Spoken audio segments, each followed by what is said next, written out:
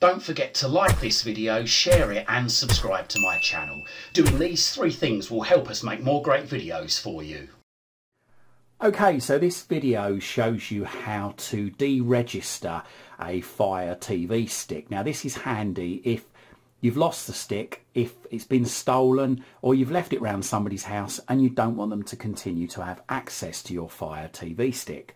So all you need to do is just go on a phone, a computer or a tablet and log into the Amazon account that's associated with the Fire TV stick. So let's do that. I'm just going to hop across to my computer.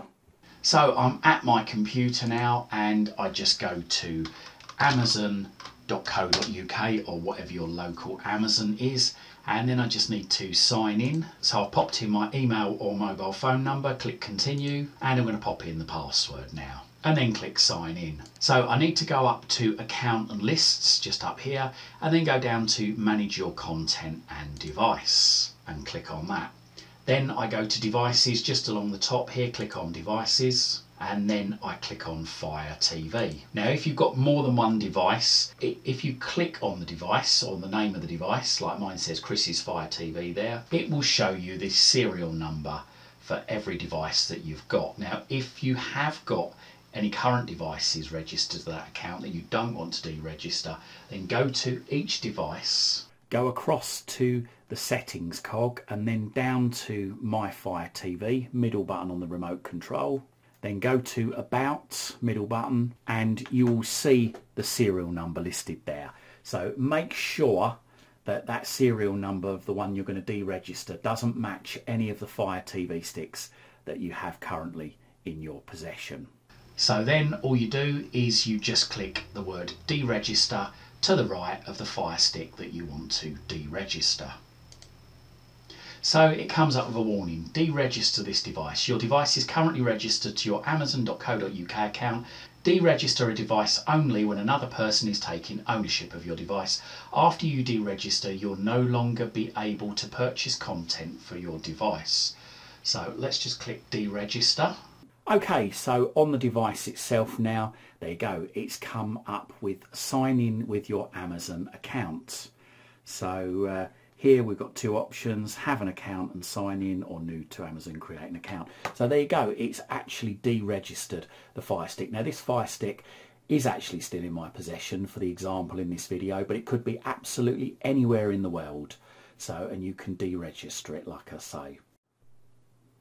So what would happen though if the person that had your Fire Stick was to actually sign into it, so using their own account details or create a new Amazon account? Let's have a look. So I'm just going to sign in using another account that I've got and let's see what happens. Okay, so like I say, I've registered this under another account, so there you go, successfully registered.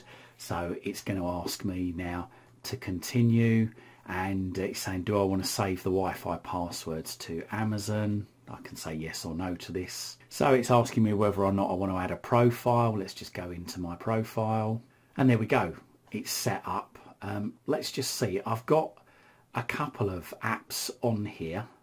So let's just see, let's just go into those apps. And yes, whilst, like I say, some of the apps have been removed when I've logged into my account, some of them still work. Like for instance, the BBC iPlayer is still signed in as it was to the last person who owned this Fire TV stick. Some apps have been removed, but some have still remained on there. So what I've found is that if the person now signing into the Fire TV stick already has a Fire TV device set up under their Amazon account and they're logging in with their Amazon account, any apps that they have already pre-installed on another device under that account that you had installed on the Fire TV stick will remain on there and they will remain signed in most cases. However, if the person's setting the Fire TV stick up and it's their first Fire TV device they've ever set up under their Amazon account,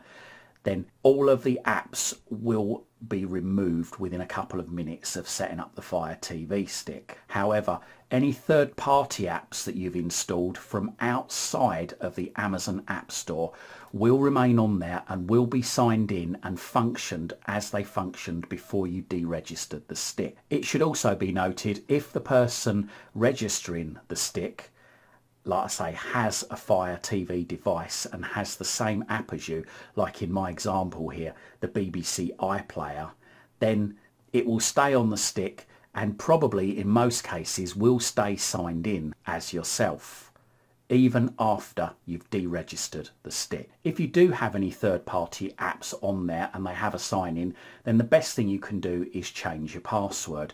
Likewise, if you think that somebody who's going to register this stick may have some of the apps that you had registered on your stick, you could also change your password for those apps.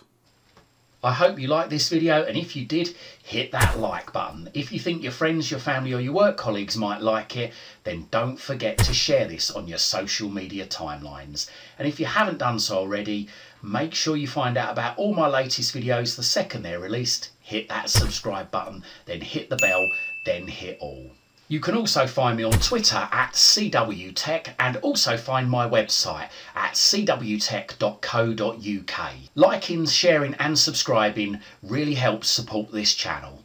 Thank you very much.